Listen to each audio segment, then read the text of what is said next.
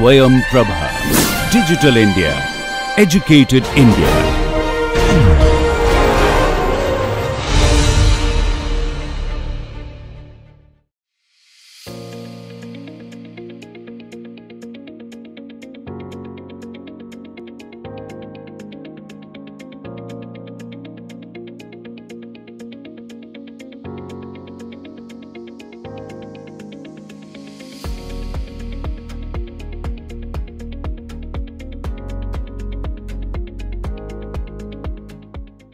Hello everyone, welcome to the 15th lecture of this course, Fracture, Fatigue and Failure of Materials. In this lecture, we will be talking about some more facts on the J integral, and the concept that will be covered in this lecture is primarily the physical basis of J integral and J1C, as well as how to determine that experimentally. So, in the last lecture we have seen that J integral is basically obtained for any contour, and let us say we have a crack tip and we are talking about a contour in the immediate vicinity of this crack tip, such that this is with tau 1 and starting from the point A and moving to B and then C with another contour, the direction of which, the direction of motion being opposite to that of the tau 1, and finally the surface segment dA is closing it. So, we have seen that for every point of this a relation is valid, which is given by J equals to the integration of W dy minus T I del u I del x. This entire relation is valid for each of the points, and then this is integrated over the entire contour or the segments, and then we are eventually getting the overall J integral value for this. And physically what it means is, if we have a stress strain curve for a certain component, let us say a CT specimen or even a ACNB specimen, and there is a certain crack length of length A. So, it forms a stress strain curve or a load displacement curve for that matter. So, load versus displacement curve will be something like this, since it is having a plastic deformation, which is inevitable in case of J integral determination.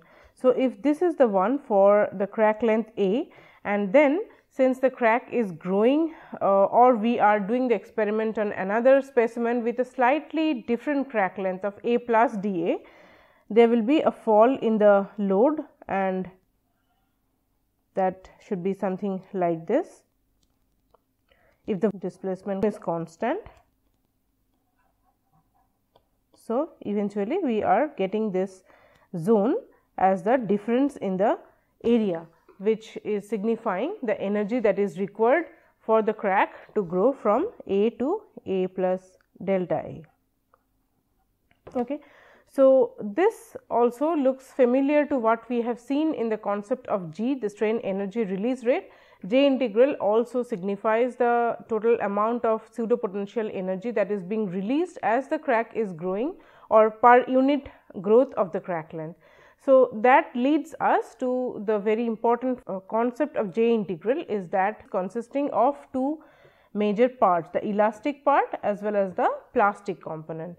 So, elastic part actually signifies the brittle fracture or the unstable fracture, in which there is no crack extension. Once the crack starts to grow, let us say from here or there, it immediately leads to fracture. So, that is the elastic or the unstable fracture mode, and that is given by G. So, that is the same as that explained for G, that we have seen for the elastic part of this curve. We have seen that it follows a straight line for the P versus V, or the load versus displacement curve. For a condition 1, let us say it gets a point of P1 and V1, while if it is growing by A plus delta A term,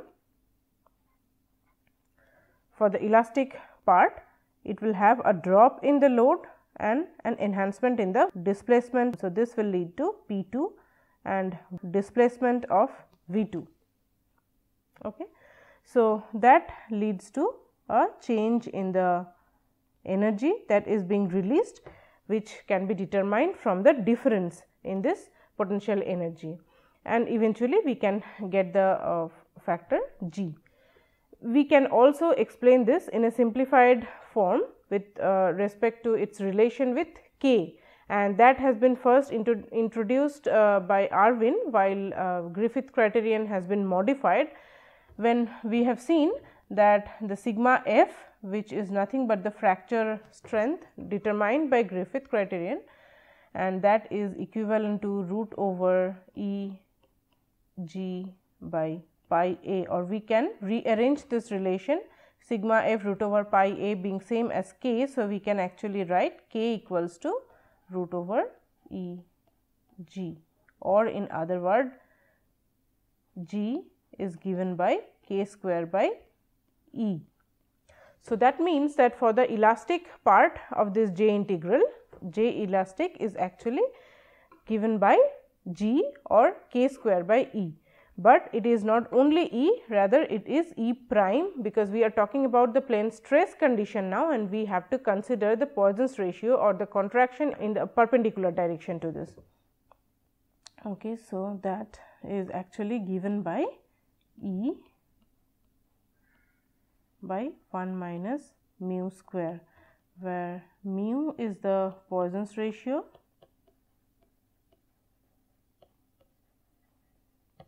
and E is the elastic modulus. Okay. Typically, the value of mu for metallic materials is around 0.33. So, this is for metals. It can have a different values for different kinds of material. So, that is what we have seen for the J elastic, and now moving on to J plastic. J plastic actually signifies some amount of crack extension due to the presence of notable plastic zone size, which cannot be ignored anymore, and that leads to a stable fracture, means the crack propagation is slow, unlike the unstable one that we have seen for the elastic component. So, in this case the J plastic is actually dependent on several factors such as eta, which is a constant and it depends on the specimen configuration, and A is the area under the load displacement curve. So, that can be obtained from a relation like this. If we know the load and the displacement, then up to the critical displacement at which fracture occurs, we can integrate this entire zone from 0 to Vc, and eventually we can find out this entire area, this hatched section here, which signifies the plastic area particularly. Okay. So, if we can do that, we can get the value of A, and B, capital B is the specimen thickness and small b is the ligament length, which is dictated by the difference between the width of the component and the crack length of the component. So, this is the zone, this is the region where all the plastic deformation starts or particularly happens within this area. So, that is what is of significance, and that is why we consider this small b term very clearly. Also, we can also see that the J plastic term is particularly dependent on the thickness, which and that too inversely related to the thickness, which means more is the thickness. As the specimen is getting thicker and thicker, the J component, the plastic component of J is actually decreasing. Okay. Lower the value of B, which means that thinner the component is, J plastic increases. So, that is what we have seen earlier also, that how the plane stress fracture toughness is dependent on the thickness, and not only that, thinner the specimen gets, more and more the fracture toughness increases under plane stress condition, or in vice versa, as the specimen or the component or the structure gets thicker and thicker, fracture toughness values reduce until it reaches the plane strain condition when it is sufficiently thick, so that it encompasses the plastic zone well within, such that the plastic zone is almost 1/10 of the thickness, and then we can achieve the plane strain condition and the fracture toughness value is not changing any further. But we are well aware that one of the major disadvantage of plane stress fracture toughness is that it always varies, and we have to consider this very carefully. Okay. So, that means that eventually if we want to find out this J integral, we have to compute both the elastic and the plastic components of this, and the summation of this both these components will give us the overall J integral value. And from there we can calculate not only J integral, but more specifically J1C. So, J1C characterizes the toughness at a crack tip near the outset of crack extension. So, this once again, as we have seen this for the plane strain fracture toughness, which is termed as K1C, here the J1C typically signifies the plane stress fracture toughness. So, let me just write it down here.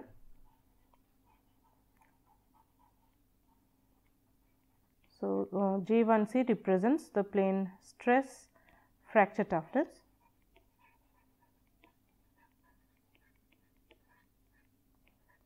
and obviously that means that the critical value of J integral at which fracture occurs, that critical value is termed as J1C. So, C stands for this critical, and once again as we have seen this for K1C, that 1 actually stands for mode 1 or the crack opening mode when the loading direction is perpendicular to the crack tip direction, and that makes it the worst possible scenario, and we always want to predict the fracture toughness in the worst possible condition, so that in service it may not have this kind of worst situation and we can have a higher value of the fracture toughness.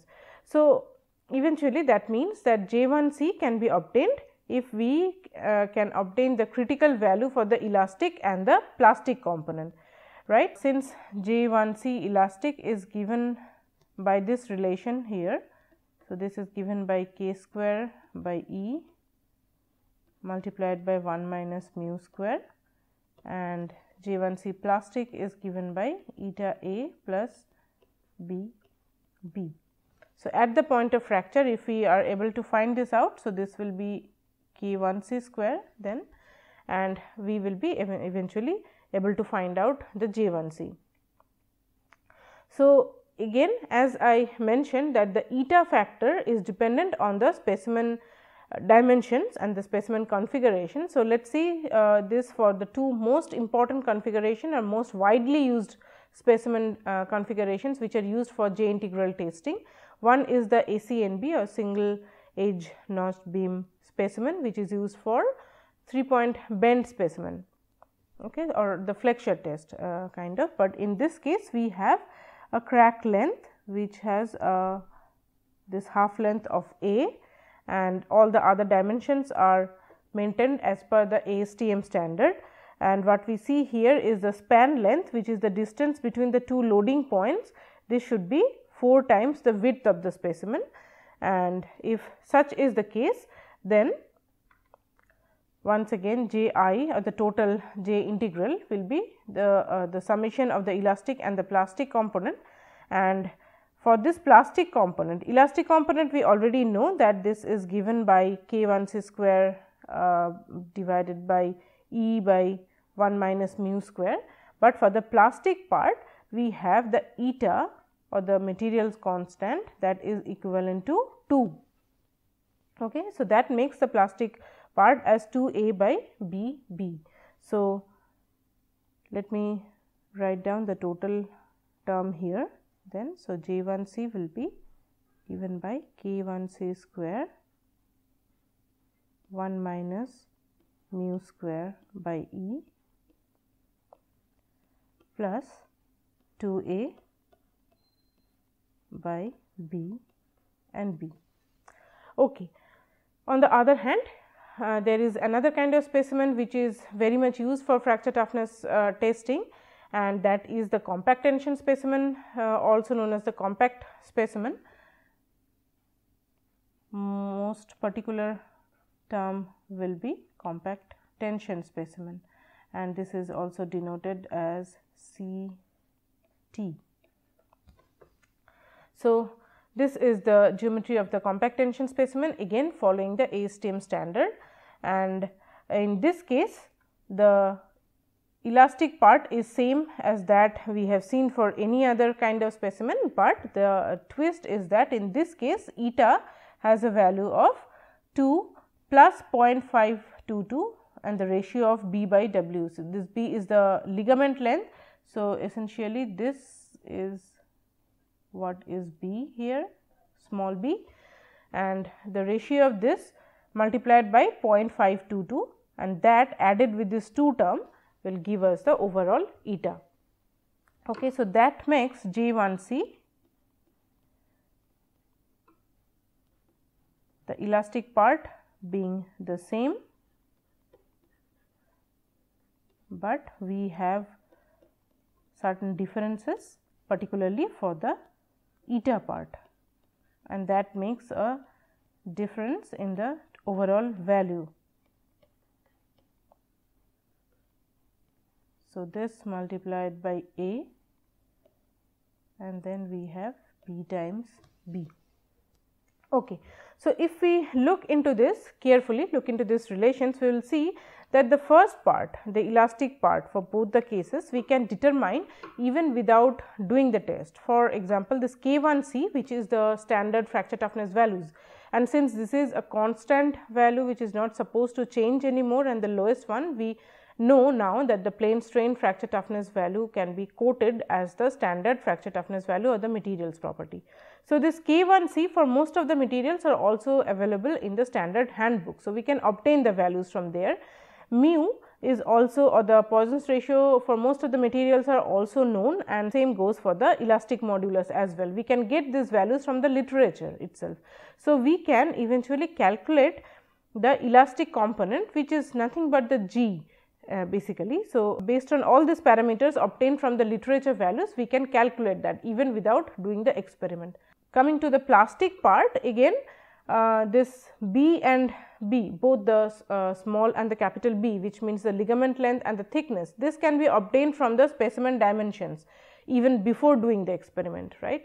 So, and that goes for eta value also, at least for these two configurations of ACNB and compact tension specimen.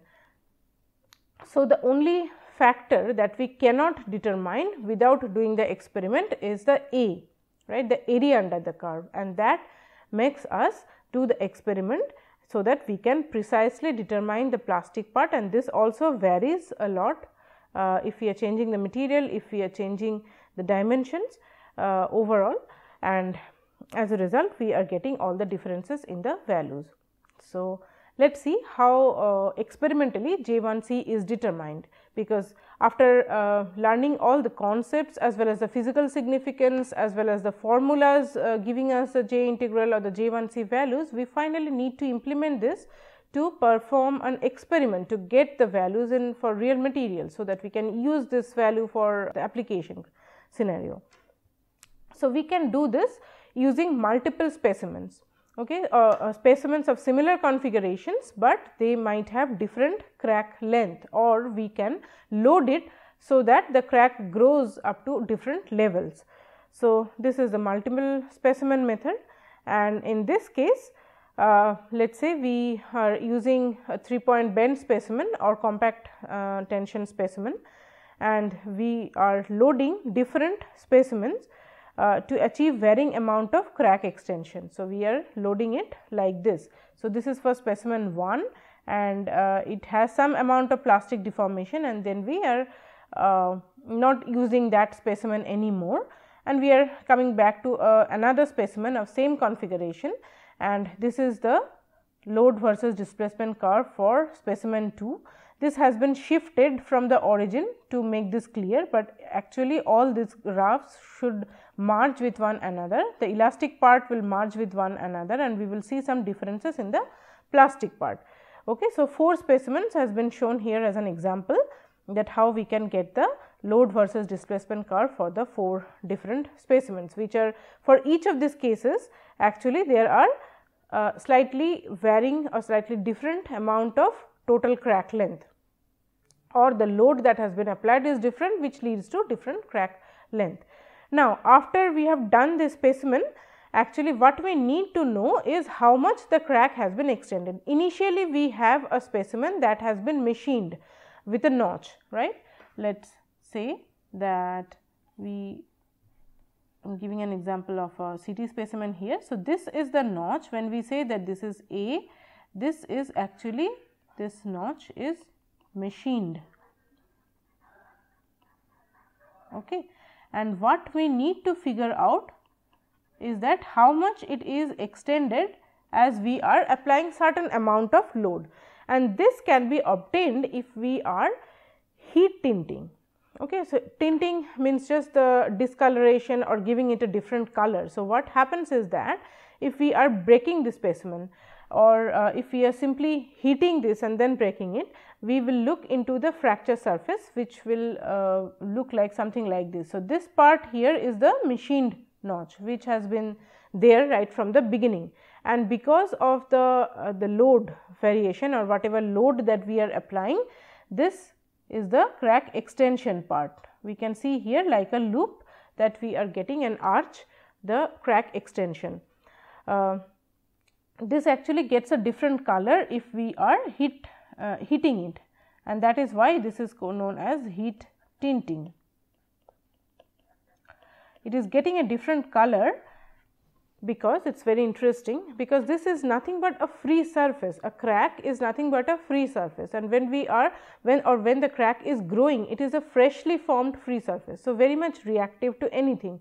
When we are heating, it is the free surface that is getting oxidized first. Mostly happens for the case of steels or some other materials which are reactive to oxygen. Most of the metallic systems are, and as a result of this, there is a difference in the color between this crack, the newly formed crack length versus the machined one, and based on that, if we break open that, we can figure out very distinctly and very clearly what is the crack extension part.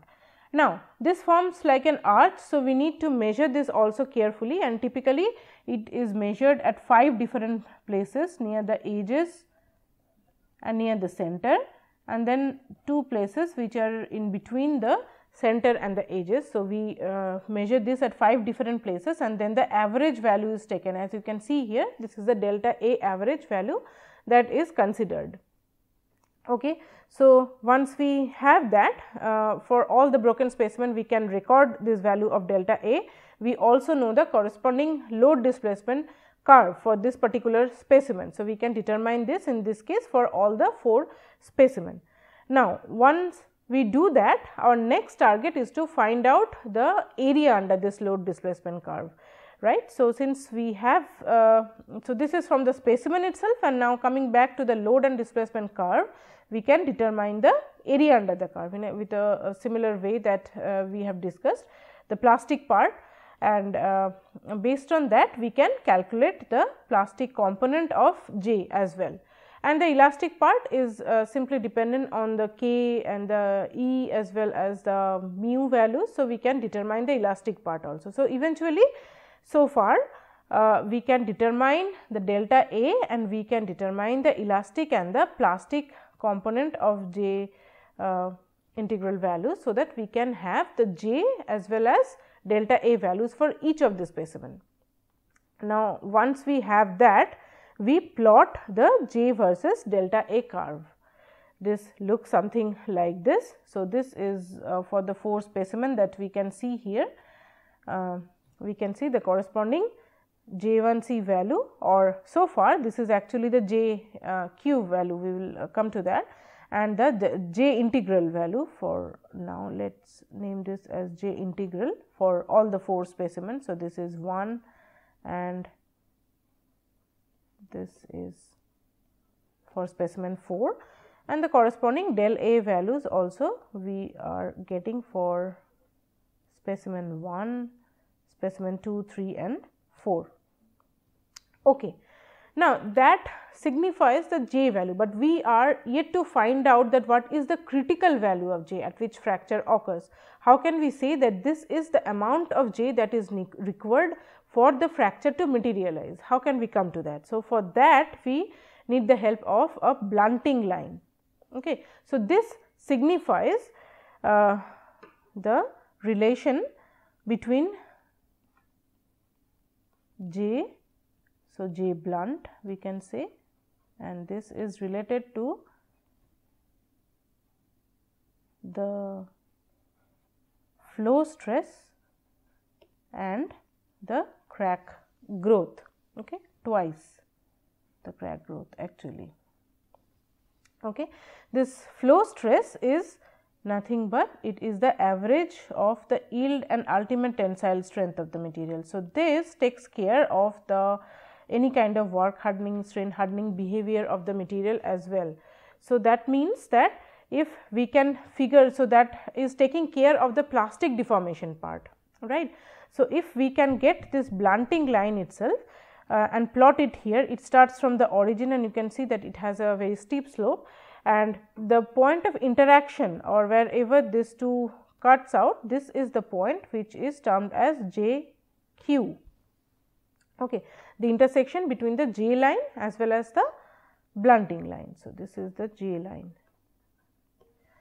Okay, that is the JQ value. Since we are mentioning the term Q, you might be getting familiar with the concept of KQ that we have been introduced during the experimental determination of K1C, which means that this is not yet a finalized value.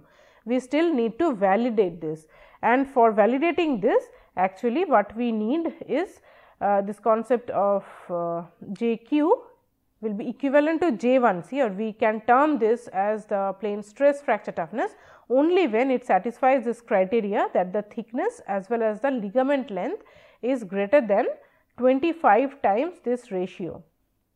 Okay. So, if we are getting the value of J, we can plug this value of J here, put it in this relation JQ, and the yield strength of the material can be obtained from the literature, or we can perform a tensile test and determine the yield strength. This ratio multiplied by 25, if this factor is being less than the B, both the B values, which means the ligament value as well as the thickness, then we can safely say that JQ is equivalent to J1C. Okay. Now, this is not arbitrary. It is not on our whim that we can say that we have to maintain this ratio. There might be some particular reason for this, right. And the reason is that we have to appreciate this, that in case of plane stress fracture toughness, whenever there is a crack and a plastic zone ahead of the crack, we know that there is a